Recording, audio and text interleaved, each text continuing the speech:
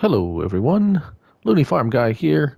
Today, this video, we're going to be looking at the Quicke HDV 240 by Maxter. So this is a pack with an adapter and a front loader shovel, the Quicke HD 240, and the Lizard adapter. So, what does this do? Well, let's start with working with this 2.4 meters. And the price for the shovel is $2,100.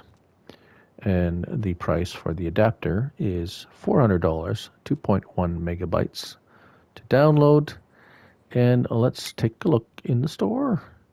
The adapter would be under telehandler tools. There we go. Lizard adapter, $400. Colors, any color you want on that palette. And that's about it for that one. Oh, sorry. Now we go into the front loader. The bucket is in the front loader tools over here at the end. No customization for that, although yes, okay, well, sorry. You can buy this one with the telehandler attachment built in, or for a front loader.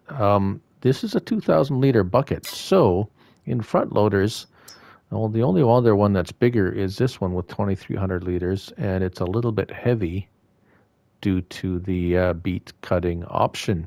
So, still a nice little pack. How does it work, you say? Well, I have a telehandler here, and it just attaches like anything on the front. You can detach it and attach it. Come up to an implement that this is a front loader implement now. There we go, and it works just like so. Now, this is nice if you have a telehandler and you want to use a front loader attachment that not available on telehandlers. For example, big bag handler. Say you have some areas where you want to reach out and touch someone a little further than, say, you can with a front loader. Sometimes this is some of these areas need to be, well, reached further than a standard front loader can reach. How about the beet cutting bucket? Perhaps you want to use that, and of course, no problem there. As well as this next one is the bale fork. It is a mod, so not a base game front loader equipment. And well, let's get it down here, and there you go. Voila. What else? Oh yes, every front loader attachment that I have bought them all. They all work with that adapter. Now, a side note, if you've stuck around this long, perhaps some of these attachments are a bit heavy for, this is the largest one, by the way, a bit heavy for your telehandler, and you're finding that you have some weight distribution problems, tipping over, things are too heavy on the front, even with the largest one.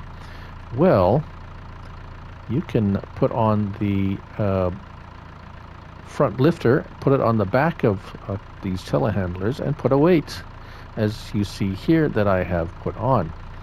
However, it has a little bit of a quirk to it, I have noticed with this.